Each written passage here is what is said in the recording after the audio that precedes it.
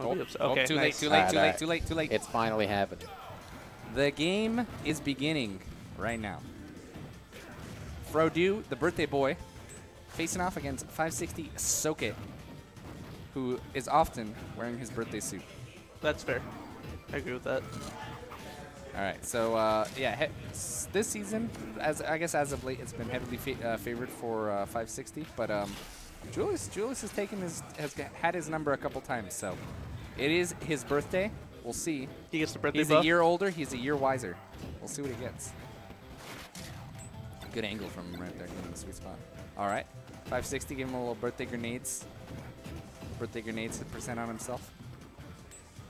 It was a it was a strat in Brawl for Snake to blow himself up if he was playing against Pikachu, like right at the beginning, because Pikachu had a 0 to death at like 0%. Oh, that's gross. Yeah, but it didn't work at slightly higher percents somehow, and so you blew yourself up. Yeah, I wonder like, how right that away. works. You basically like drop the C4, pull out a grenade, explode the C4, and then you just take enough percent where you're good at that point. That makes sense.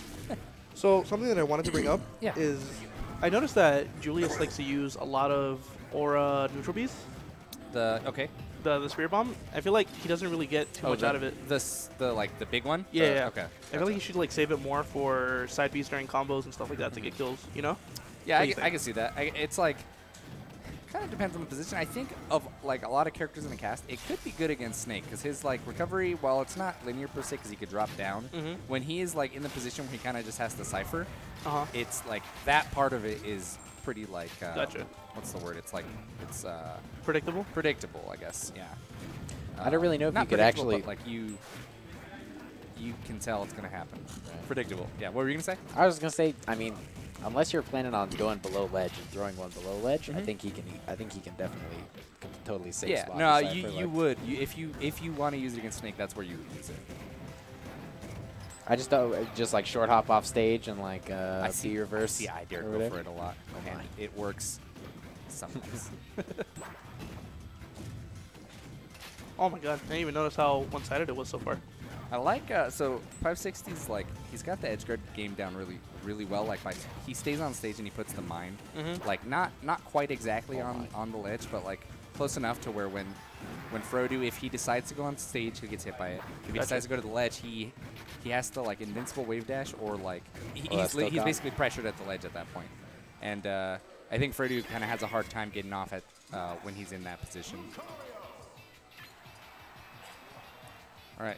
Time for hand plate warmer number one. 2. Hand warmer, yeah, hand warmers each game. So what do you think they're going to go? What's a good stage for Lucario in this matchup? Julius is going to go PS2 Yeah. Just because it's his favorite stage? because it's his birthday and it's his favorite stage. He's thinking. I don't like that. I said it with such certainty that I'm going to look so dumb. God Oh damn my it. God. God. Wow. I had my such God. confidence in my... I ran off and down aired and then I missed. Last stock. All right, interesting. So why do you think he likes the stage? Specifically, like, in this matchup. I don't know. I mean... I It's wouldn't probably say that- hard. It's probably hard for Snake to get down once he can get him above without platforms, like to actually mix up his where he's gonna land. Yeah. Gotcha. Because it's like there's down air, but like if you get a hit of down air, it's gonna lose a trade against any move that Lucario puts out. Ooh, that was good.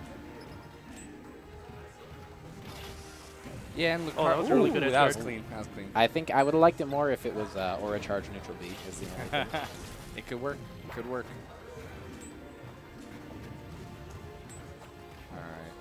All right.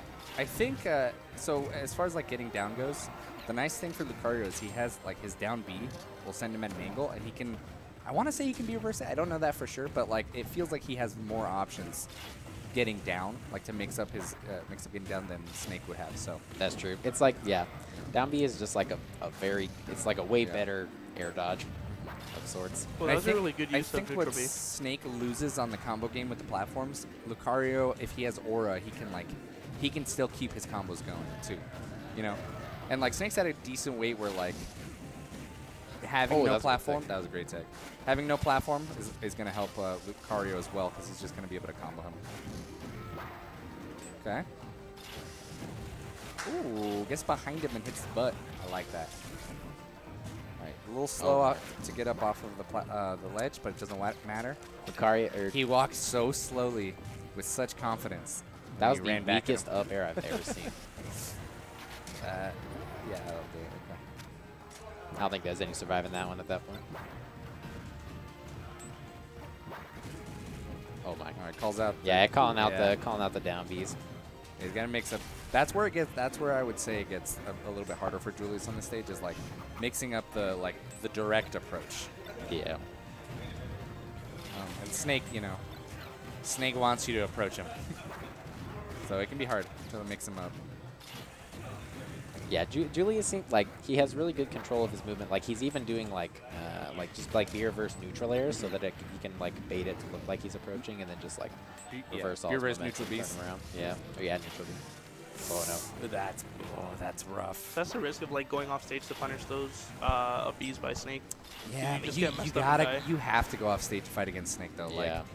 Like, He won't die if you just let him back every time. he has a long recovery, and it is good, but like it's not as good as I think people think it is most of the time. Like you can exploit the cipher and like certain angles of approach to the ledge, and it's like you kind of have to go off there and challenge that in a smart way, obviously. Yeah. But you just can't Well, like let him the way get back for free. I like the way he did it the first stock, where he just like fared him into the stage. Yeah.